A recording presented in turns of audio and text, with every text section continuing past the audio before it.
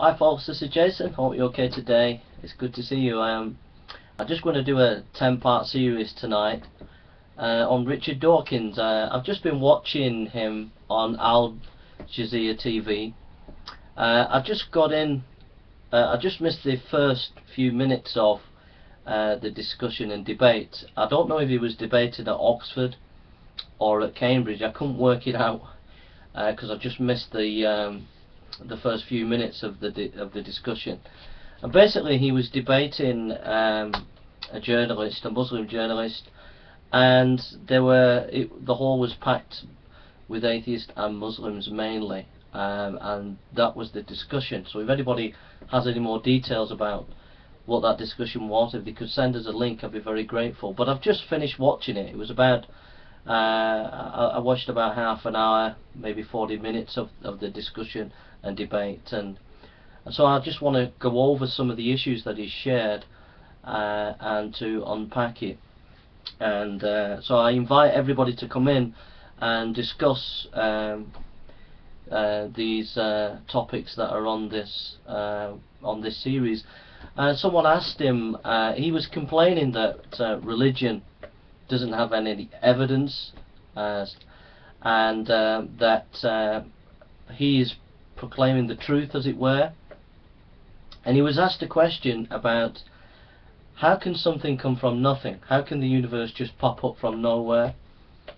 And how can you believe in a multi-story universe, that there are multi-universes universes out there?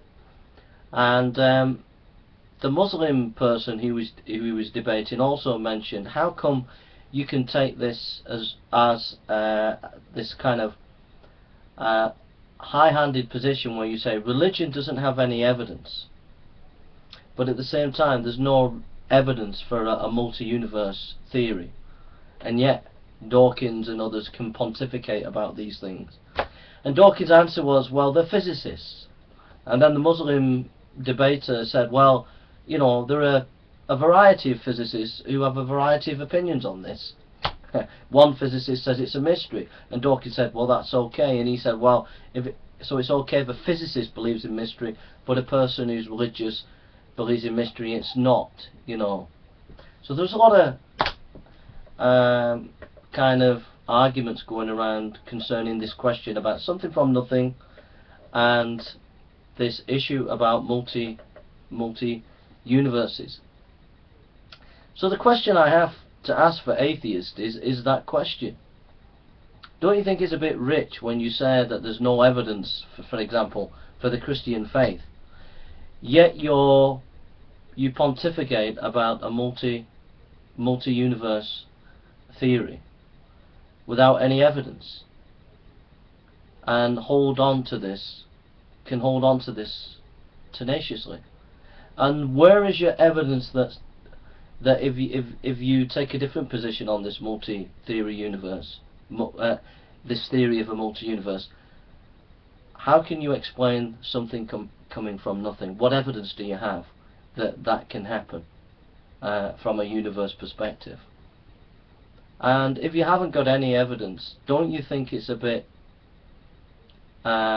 cheeky, really, to turn around and say to Christians, you haven't got any evidence, when for some of the basic foundations of your own beliefs that you don't have any evidence? But the Christian faith does have evidence. There's evidence that Jesus died on a cross. There's evidence that he rose from the dead. And if you want to listen to lectures about that, Gary Habermas on the resurrection of Christ, debating Anthony Flew is a good place to start if you want evidence on the resurrection of Christ. Okay, so I'll be interested to hear what you have to say. I just feel that, for me, Richard Dawkins sounded more like an evangelist at Christmas for atheism, but an evangelist without any real rationality. I thought he was arrogant, I thought he was ignorant, and I challenge you, Richard Dawkins, to a debate next year. Name the day and I'll come and debate you, sir, because I feel that you are ignorant and you're propagating ignorance, and you're just an evangelist for atheism, and you've been doing your evangelism at Christmas, and I personally was not impressed, sir. Okay.